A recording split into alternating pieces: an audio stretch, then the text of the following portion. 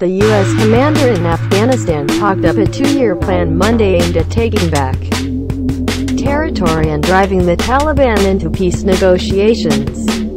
Army Gen. John Nicholson's optimistic strategy contrasted with a sobering quarterly report to Congress from the Defense Department Inspector General's Office, DODIG, on the shortcomings of the Afghan military and widespread corruption in the Kabul government. In a video news conference from Kabul to the Pentagon, Nicholson said the conditions-based strategy announced by President Donald Trump in August in coordination with Afghan President Ashraf Ghani had the goal of bringing 80% of the Afghan population under government control within 2 years. Why 80%? Because we think that it gives them, the Afghans, a critical mass where they control 80. The Taliban are driven to less than 10% of the population.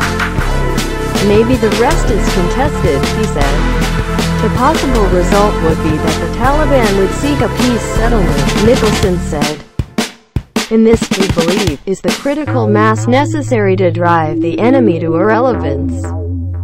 Meaning they're living in these remote, outlying areas, or they reconcile, or they die. Of course, is the third choice, he added. Controlling territory. Nicholson said the Afghan National Defense and Security Forces, ANDSF, control about 2/3 of the population, but he did not have an immediate breakdown on the number of districts controlled by the Taliban. However, the IG's report showed that the government fully controls 18% of Afghanistan's 405 districts, while another 39% is listed as under Afghan government influence. The report noted that U.S. forces Afghanistan, which Nicholson commands, said in August that 54 of Afghanistan's 405 districts were under insurgent control or influence, an increase from 45 districts 6 months ago. In announcing the new strategy in August in a primetime address, Trump himself was skeptical of what might be achieved someday. After an effective military effort, perhaps it will be possible to have a political settlement that includes elements of the Taliban in Afghanistan, but nobody knows if or when that will ever happen, he said. Although he did not have specifics, Nicholson said that the territory controlled by the Afghan forces is roughly the same as last year. Now the difference going into next year, of course, is going to be this increased offensive capability, boosting the Afghan special forces. One of his main objectives, Nicholson said, is to boost the size and increase the operational tempo of the Afghan Special Security Forces, ASSF. He said the ASSF has never been defeated in battle by the Taliban. But one of the recurring problems is that territory gained by the ASSF is later lost by the Afghan National Army or local police. The IG's report said that expanding the ASSF from 12,000 to 22,000 and making it the primary offensive force would involve transferring some units from the ANA into the ASSF. Conventional forces will still be tasked with consolidating gains and holding key terrain and infrastructure, the report said.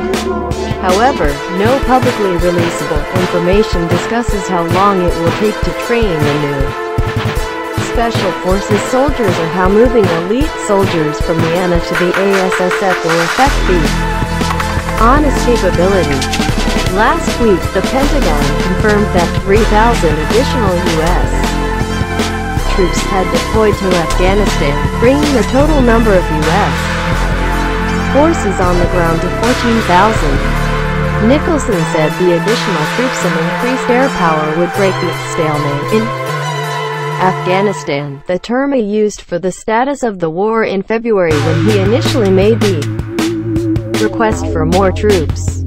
The Taliban now know they cannot win. They can't win in the face of this growing capability, he said.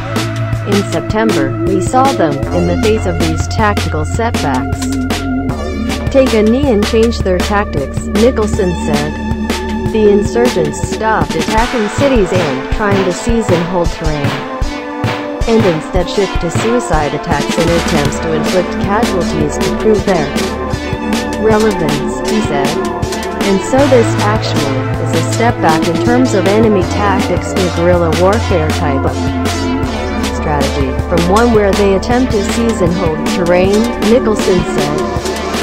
Classified information. In his forward to the IG's quarterly report, acting IG Glenn Fine said, during the quarter, Taliban insurgents continued to attack Afghan forces and fight for control of districts. An ISIS-K and offshoot of the Islamic State of Iraq and Syria, terrorists launched high-profile attacks across the country. Fine said, internal political tensions increased in Afghanistan, and corruption remained a key challenge to governance despite positive steps by Afghanistan's Anti-Corruption Justice Center. He also said the accuracy of future IG reports made available to the public is being made more difficult, since key statistical measures are now being classified. When producing this report, we were notified that information that was previously publicly released regarding attrition, casualties, readiness, and personnel strength of Afghan forces that we had included in prior lead IG reports was now classified, Fine said.